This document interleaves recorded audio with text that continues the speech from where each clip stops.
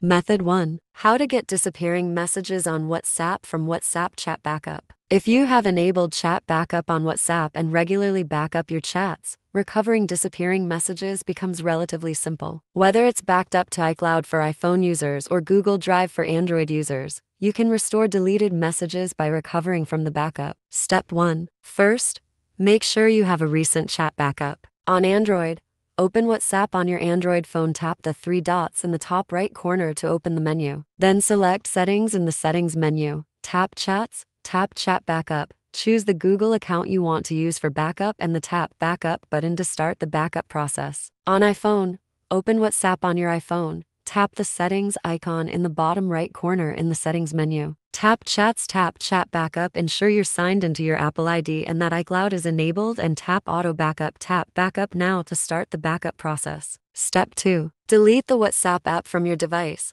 then re-download and install it from the App Store. Step 3. Once the installation is complete, log into WhatsApp using the same phone number. The system will prompt you to restore the backup. Simply select the Restore option on Android, on iPhone. Method 2. How to recover disappearing messages on WhatsApp using iPhone WhatsApp recovery. If you are an iPhone user and you have backed up your WhatsApp to iTunes, you can use Coolmuster iPhone WhatsApp recovery to recover disappearing messages on WhatsApp. This tool allows you to easily preview and selectively restore WhatsApp data from your iTunes backup without restoring the entire backup. Step 1. Download and install the tool on your PC. Open the program and select Recover from iTunes backup file. Then choose the desired backup file and click Start Scan. If the backup file is not automatically detected, click Select to manually locate it. Step 2. Choose WhatsApp attachments and WhatsApp and then click Start Scan to begin scanning for WhatsApp data. Step 3. Preview the WhatsApp files,